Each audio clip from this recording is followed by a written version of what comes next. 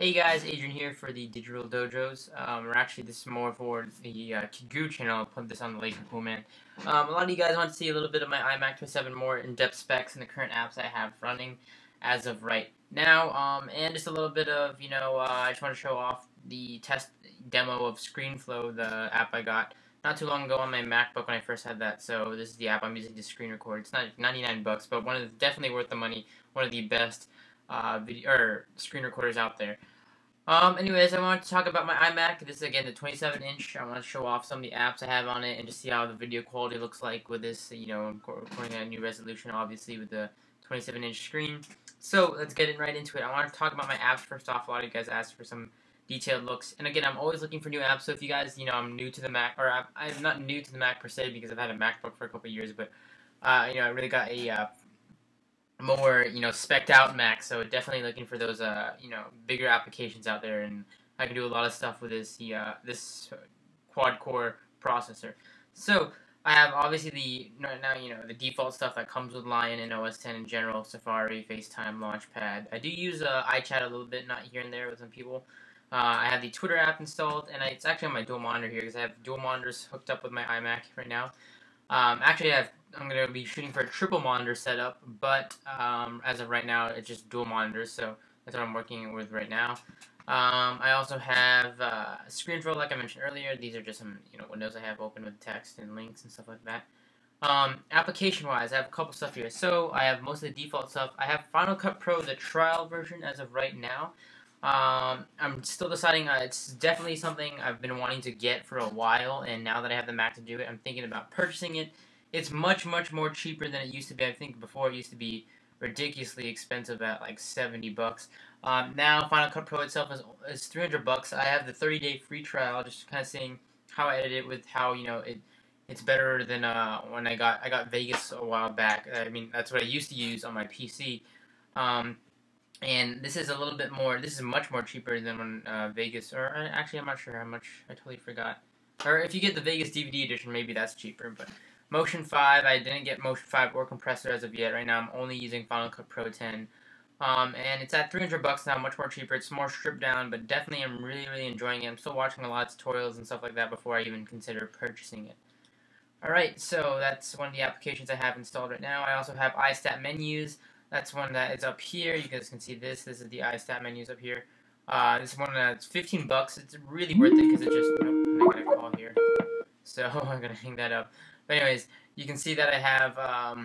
You can see my CPU temp or my CPU, my temperature, my memory usage, my load average, uptime for network, or how long my machine's been on, current processes that are running, what's taking up the most.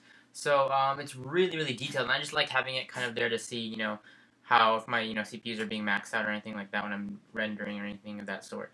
What else do I have here? I have iSat menus, and really I think that's mostly all in. So I have Reader, which is a $5 app in the App Store. It's for RSS feeds. Synergy, it's a free app used for sharing one keyboard and mouse across multiple computers. I have it hooked up to 3 computers right now, so one keyboard, one mouse can span across all of them. And VLC and uTorrent for downloading podcasts and all that. I like uTorrent a lot just because I used to download podcasts like video HD podcasts like Dignation, stuff like that from just their site.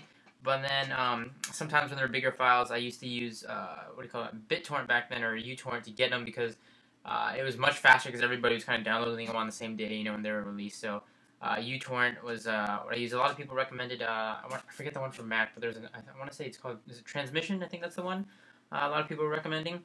So I have to look into that. VLC for my movie files because QuickTime doesn't play everything and stuff like that. So yeah, so that's mostly all the apps I have on it right now. Again, any recommendations, you guys are feel free to leave them in the comments below. So let's open up about this Mac so you guys can see here. It's a 2.7 gigahertz Intel Core i5 quad-core processor. Has 4 gigs of RAM. I'm actually going to be upgrading this to 16 gigs very soon. I'm going to be ordering some sticks from Crucial in a couple days here to upgrade it because video, when you're editing, more RAM and anything for multitasking, any applications or anything like that, more RAM is always better for you. It can always benefit you. So more info here. Let's just go look at some of the specs here. So, this is the iMac 27-inch mid-2011 model here. 4 gigs of RAM. It has the AMD Radeon HD 67 or 6770 with 512 megabytes of VRAM. I haven't really done gaming or any video intensive stuff in terms of the graphics card. But I'm looking to get, there's some games in the App Store, so I might download like Civilization or one of the Arkham City, or not Arkham City, Arkham Asylum game, just to kind of test out and download some other free Mac games out there, just to see, how the graphics perform. Serial number, obviously I'm going to have to blur that out for this video, and it's on 10.7.2 right now for OS X Lion. Displays, you can see here, it's running at 2560 by 1440, and I have a external 24-inch display running at 1920 by 1080. I have two of these Sync Master displays, so I'm going to be going with a triple monitor setup with the iMac in the middle. I think that'll look really nice, and really, because this is my powerhouse machine, my main machine as of right now. Storage, I have a 1 terabyte hard drive in here. You can see I'm not using up too much. I have the super drive. I'm also going to be adding in the Intel X25M SSD that I have currently installed on my PC. I'm going to be formatting that, putting a 500 gigabyte drive in my PC, and putting the 80 gig SSD in here just solely for the OS X Lion install in my most used apps. That way, my apps that are mostly used launch quick, and the operating system itself will be loading from an SSD, which should give me much more tremendous speed. Not saying that this 1 terabyte drive is bad, but the SSD will be that much more better. As you can see here, it's the default RAM, has 4 slots, so two 2 gig sticks. I'm going to be ordering two 4 gig sticks first to have 8 gigs added to the machine, which will be a total of 12 gigs of RAM, and then after that I'll switch out this 2 gigs later on to get another 4 gig, another couple set of 4 gigs that will have a total of 16 in all in all. So yeah, this is what my iMac is sporting as of right now. Tons of upgrades to come. I'm going to show a lot of those repair videos of me putting the SSD in and putting the RAM in and all that once it all gets in. I already have the SSD actually here, but I just have to format it and stuff like that. So with that, guys, this concludes the tutorial, but the demo of my iMac 27-inch, and hopefully ScreenFlow handled everything okay. I'm pretty sure it did. Anyways, guys, thanks a lot for watching. Don't forget to check out the website at digitaldojos.com for more content, and I'll catch you guys in the next video.